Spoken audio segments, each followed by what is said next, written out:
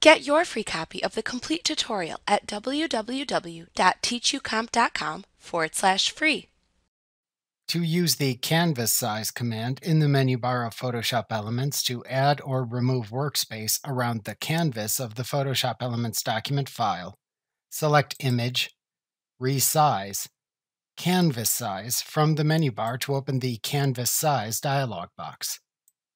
In the Width field, type a number for the width, and then use the adjacent drop-down to the right to select its associated unit of measurement.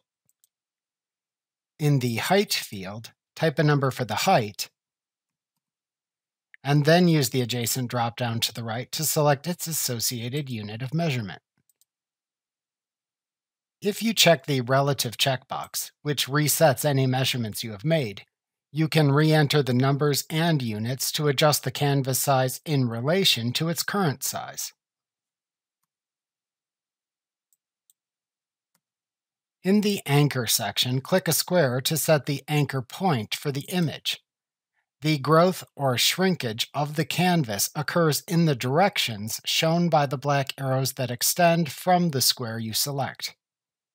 If extending the canvas size, then use the Canvas Extension Color drop-down below that area to select the color to apply to the canvas extension.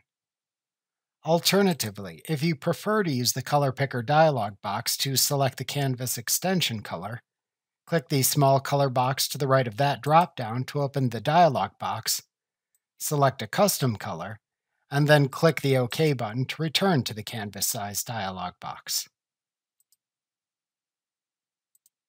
To apply the changes to the canvas size, click the OK button in the Canvas Size dialog box. Like what you see? Pick up your free copy of the complete tutorial at www.teachucomp.com/free.